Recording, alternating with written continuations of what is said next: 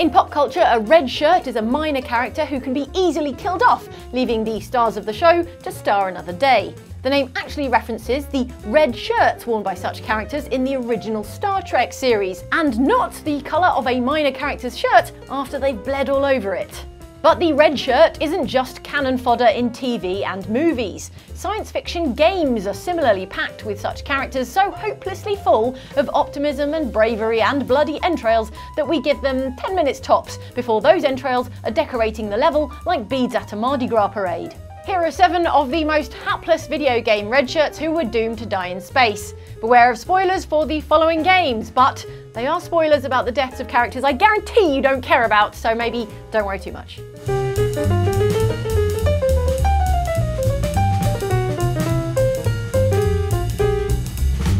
This mission. That's crazy. The captain's in charge here. He wouldn't... What do you think, Commander? We won't be staying on Eden Prime too long, will we? I'm itching for some real action. The soaring space opera of the Mass Effect series gave us some of gaming's most memorable characters. Garrus, Mordin Solus, Jenkins... Wait, who the f*** is Jenkins? Oh, right, Corporal Richard L. Jenkins is an Alliance Marine who is on Commander Shepard's squad right at the start of Mass Effect 1. You, like us, might have forgotten who he is because he dies quicker than a Dark Souls player whose controller has run out of batteries. For the eagle-eyed players, there are clues that Jenkins may not be destined for a long, healthy life. For a start, he's constantly talking about how excited he is to go on a mission to prove himself in combat. This is my big chance. I need to show the brass what I can do. Then there's the fact that Jenkins' face looks like it was designed in about 40 seconds in the character creator, for a completely unrelated game about the risks of not getting enough fresh air and exercise. This mission isn't about personal glory, Corporal. We have a job to do. Don't do anything stupid to mess it up. Don't worry, sir. I'm not going to screw this up. Inevitably, it turns out that Jenkins is not, in fact, the ass-kicking space hero he longs to be. At the first sign of danger, namely a couple of Geth drones, Jenkins immediately forgets all his training, sprints out of cover into the open, and gets hit with more lasers than the crowd at a Coachella DJ set. Jenkins, no! We didn't even get a chance to do his loyalty mission, or romance him! Okay, fine, but I mean, the loyalty mission? Can we lose the... thank you. Rip right through his shields. You're out of chance. Ensign Everts, who has never been this close to snow before in his life, gazes with childlike fascination at the ground. In early 90s Star Trek games Star Trek 25th Anniversary, you embark on missions in which you control an away team composed of Captain Kirk, Commander Spock, Dr. McCoy, and Ensign Everts. Guess which one is least likely to survive to be beamed back aboard the Enterprise? I'll give you a clue. 3 of them are on the box. Ensign Everts, you'll notice, wears a red shirt, and as mentioned previously, the term red shirts originates from Star Trek, in which red uniforms are worn by the Enterprise security team, aka the guys most likely to get shot at by bad aliens. The red shirt rule holds true in Star Trek 25th Anniversary, in which it is spectacularly easy to get the red shirt on your team killed. This is on account of how they're always the first to be shot at with lasers, but also their magnetic attraction to flying rocks, but also, oh hey, sentient vines. That's a new one.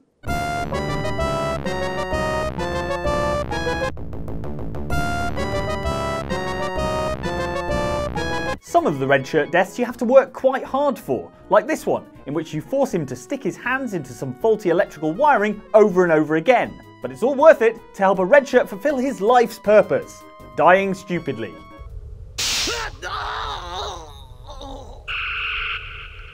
Man, I bet the other officers are devastated. Probably, in honour of brave Ensign Everts, one of them will now say something moving. He's dead, Jim. Or something accurate. Just accurate, I guess. You are strong, child, but I will break you. I'll never fall to the dark side. From Obi-Wan Kenobi to Jyn Erso to Jack Porkins, Star Wars is all about heroic acts of self-sacrifice. R.I.P. them. Cut from the same heroic cloth as those Star Wars legends is one Trask Ulgo from Star Wars Knights of the Old Republic. Trask Ulgo is your roomie aboard Republic cruiser the Endar Spire, who is probably looking forward to a long illustrious career as a Republic officer when you come under attack by the Sith. I'm Trask Ulgo, Ensign with the Republic Fleet. I'm your bunkmate here on the Endar Spire. We work opposite shifts. I guess that's why you haven't seen me before. Your ship is a-rocking because the Sith have come a-knocking for very important Jedi, Basta Lashan. As far as you're concerned, you and your buddy Trask are merely Republic grunts trying to flee the ship before the Sith blast it into a fine space dust. Basta was not here on the bridge. They must have retreated to the escape pods. We better head that way too. Bad luck for you two that on your way to the escape pods you run into Dark Jedi and part-time stage magician Darth Bandon. Damn, another Dark Jedi! I'll try to hold him off. You get to the escape pods. Go! And that was the last we saw of Trask Olgo, who either dies off screen a few minutes later when the Endar Spire is obliterated, or more likely, a few milliseconds later when Darth Bandon chops off his head with a lightsaber. But Trask's act of heroic self-sacrifice in holding off Bandon lets you make it to the very last remaining escape pod. I'll never forget you. Trask Olgo, was it? It's thanks to Trask and that final escape pod that you're free and alive to escape the Endar Spire with roguish Cartha Nassi, who is wearing a shirt that is much less red. Come on, there'll be time for questions later. Your name will echo down the ages, Trash Olgo. Is that right? Sounds right.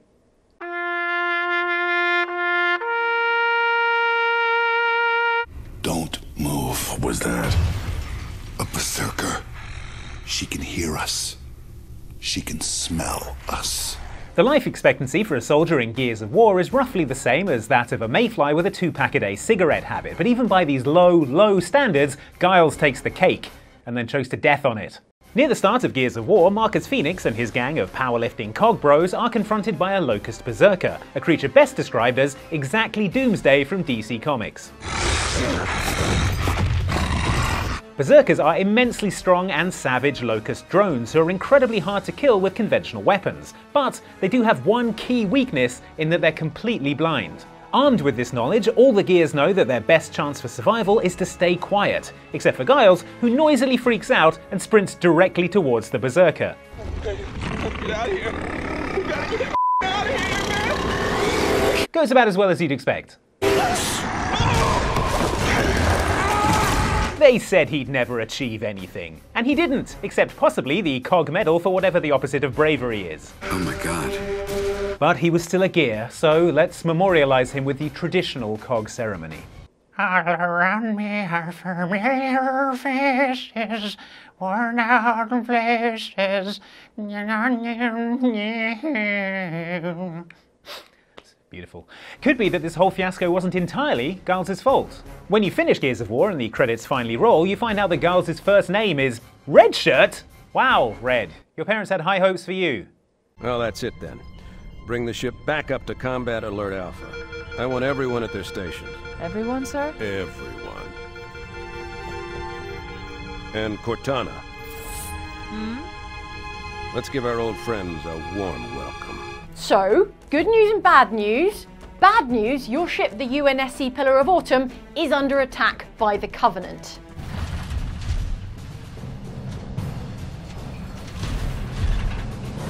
You heard the lady. Move like you got a purpose. Good news, you've been ordered to get legendary Spartan Master Chief out of cryosleep so he can save everyone's butts. Whoa. Sir? Right. Let's thaw him out. Okay. Bringing low-level systems online. Cracking the case in 30 seconds. You are Technical Officer 3rd Class Samuel N. Marcus, and this is what you trained for. He's hot! Blowing the pins in 5! Before Master Chief can do any butt saving, however, he's going to need you up in the control room and your buddy Tech Officer Tom Shepard down on deck to thaw him out and recalibrate his systems. He can't crush the Covenant with inverted look-on, for God's sake, sort it out. When you lock on, it'll change color. Okay, that looks good. I'm ready for the energy shield test now. Please follow me to the energy shield test station. So far so good, but Covenant forces are literally boarding the ship right now, so there's simply no time to choose Master Chief's screensaver and ringtone. Bridge to Cryo 2, this is Captain Key. Send the Master Chief to the bridge immediately. Captain, we'll have to skip the weapons diagnostics On the double, crewman. Aye, aye, sir. The skipper seems jumpy. We'd better get moving. We'll find you weapons later. Sure, weapons! Who needs weapons when he's got Punchy and Fisto here? Hey, Sam! Hey! Sam! Oh god, they're trying to get through the door! Security! Intruders in Cryo 2! Please don't! Sam! Sam! Come on, we've got to get the hell out of here! And that was game over, man, for Sam Marcus, who was assuredly wearing a red shirt underneath his technical crewman jumpsuit. R.I.P. Alright, Sam is gone. It's down to you and me now, Tom Shepard. You better lead the way because I'm encased in powered armour and you're a fragile bag of skin and organs.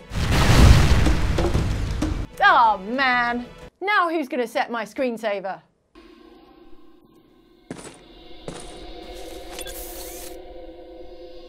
Samus, looks like I'm gonna need to ask for your cooperation on this mission. If aliens taught us anything, it's that if you find yourself in an abandoned space facility and not played by Sigourney Weaver, then your odds of survival are not great.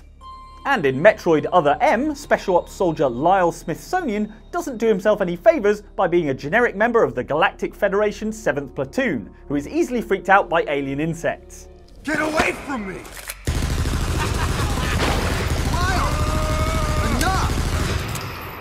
Real smooth, Lyle. If only Lyle had considered being an adorable orphan or a potential love interest for power-suited bounty hunter extraordinaire Samus Aran, he might have made it to the 3rd act. Well then, Lyle, investigate Sector 1 and show a little restraint with the explosives. Gotcha. But instead he dies ignominiously, off-screen, to an uncertain foe. Lyle's down. Oh no, who's going to tell his widow? He looks like a pile of rags. Okay, Pierce, not you. The rest of Samus's adventure in Other M is no picnic for the rest of 7th Platoon, in that all but one of them also end up buying the space farm in due course. But it's Lyle who's first to die. And it's Lyle who'll be remembered mostly for this trail of green alien goo leading away from his smashed up corpse. Oh, Lyle. At least we'll always have, the beginning of this mission, an hour ago. Get away from me! Good times.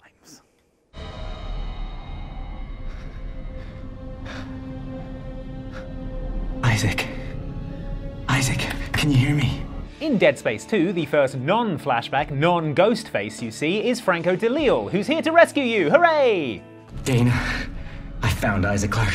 Big fans of the Dead Space series will recognise Franco as the protagonist of Dead Space Ignition, a hacking-based puzzle game set in the Dead Space universe. In Ignition, Franco travels across the space station known as the Sprawl, trying to aid survivors and rescue Isaac Clarke from the Sprawl Hospital, which he reaches at the end of the game, and which is where Dead Space 2 begins.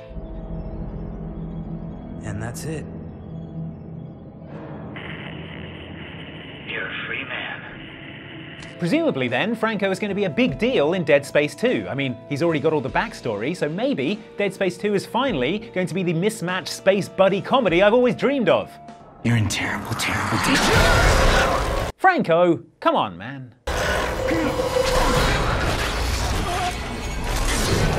Gosh, that's thorough.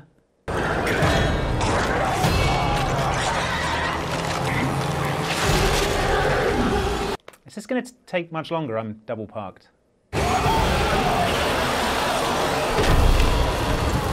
Well, thanks a lot, Franco. You could have at least lived long enough to undo my straitjacket before your face exploded. I've got to do this whole bit with no arms.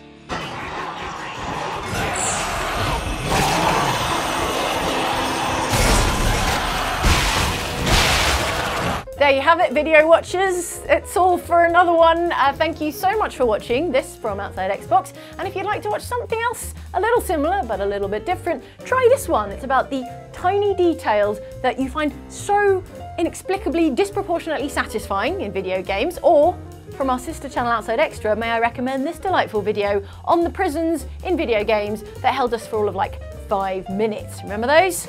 Thanks for watching. See you next time.